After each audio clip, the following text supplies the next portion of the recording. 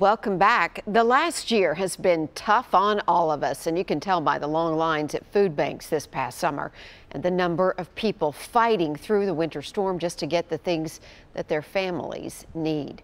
And Ben, things have been even harder for our homeless neighbors. No doubt about it, Amy. They relied a whole lot on organizations like Open Table Nashville. And News Channel 5's Aaron Cantrell joins us live from the newsroom with more details on a story we're following this morning, because Aaron, Open Table gave out hundreds of rides this winter. Yeah, Ben and Amy, in fact, 800 rides. So Open Table Nashville really stepped up. They were taking our homeless neighbors to area shelters whenever the temperature dropped below 28 degrees. And they did this thanks to local churches donating buses. And they also had to follow COVID-19 safety protocols. Now, as we move into warmer weather, they're focusing their efforts on making sure unhoused neighbors get their COVID-19 vaccine and advocating for better transportation options. They want to make Nashville a place where everyone has access to housing, health care, and transportation. Transportation is not just something that folks need during the winter.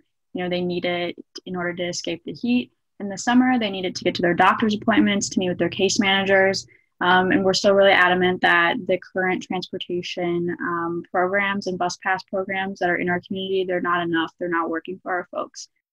Now, Open Table Nashville relies a lot on donations, so if you're interested in helping our homeless neighbors, you can go ahead and go to my Twitter account at Aaron the News Guy, where I have a direct link where you can go to their Amazon wish list. Reporting in the newsroom, Aaron Cantrell, News Channel 5.